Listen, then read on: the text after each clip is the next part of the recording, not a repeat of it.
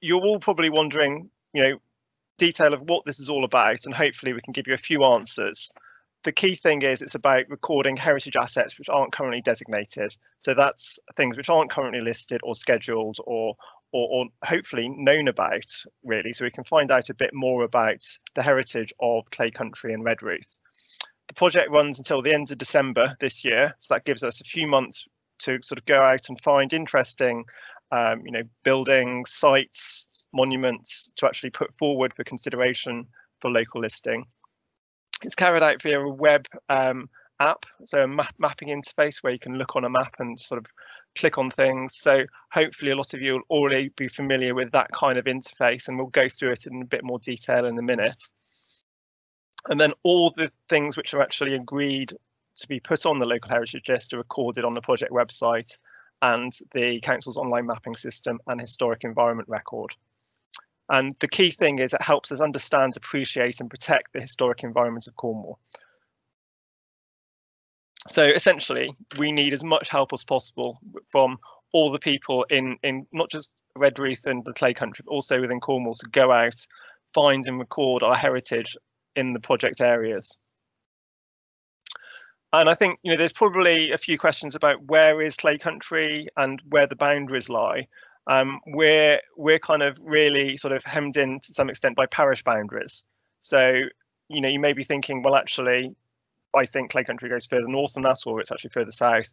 But so that we can actually put things on the computer, we're using the parish boundaries as shown, just to sort of give some clear boundaries as to where we can sort of survey for assets.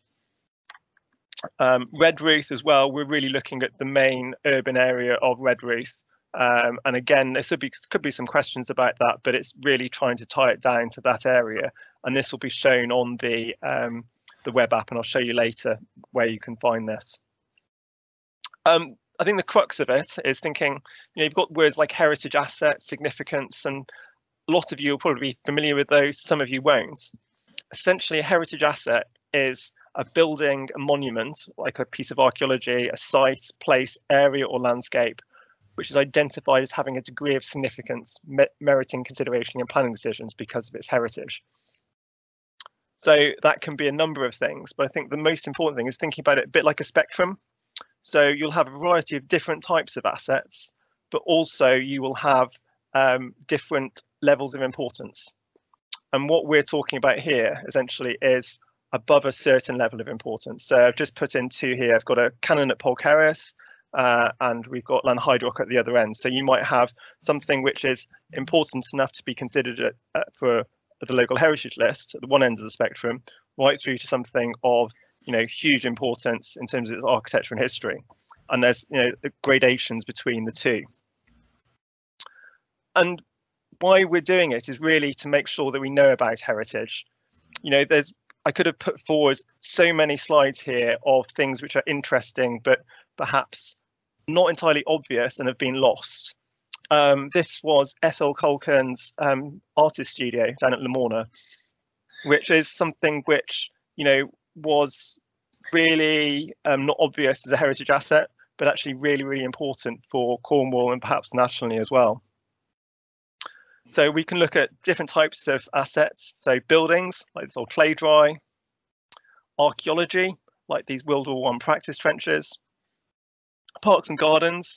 There's going to be registered parks and gardens which are already designated, but also an awful lot of things which aren't, which are going to be of interest. We can technically look at areas as well. We're not necessarily doing it as part of the pilot, just because of the amount of information that has to be put forward. But if you think of a conservation area, you could technically do something which was an area-based designation as part of the local heritage list.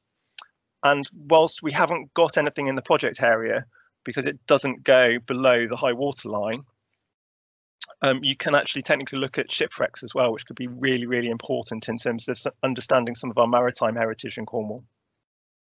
So thinking back to this idea of local listing, we know what a heritage asset is. So we know, yes, it's a building, it's an area, it's a piece of archaeology which has heritage importance.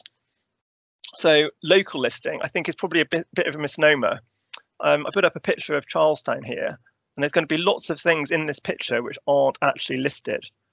but which perhaps have national importance. If you think of the cycle between producing the clay and processing it and bringing it down to the docks, and then the process involved in shipping it around, and all the sort of maritime heritage, there's this huge cycle of process involved with that, and there's going to be lots and lots of things in the picture which are hugely important, but might not actually be scheduled or listed or considered. So I think local listing is perhaps a bit of a misnomer in that it's more about a level of importance.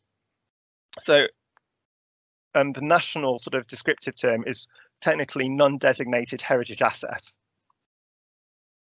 And there's our very, very boring government definition, which says it's a building, monument, site, place, area or landscape identified by plan-making bodies as having a degree of heritage significance meriting consideration in planning decisions.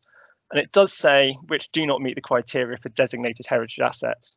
And that's not strictly the case, because you could have something on the local heritage list which is worthy of listing or scheduling, but just hasn't been considered.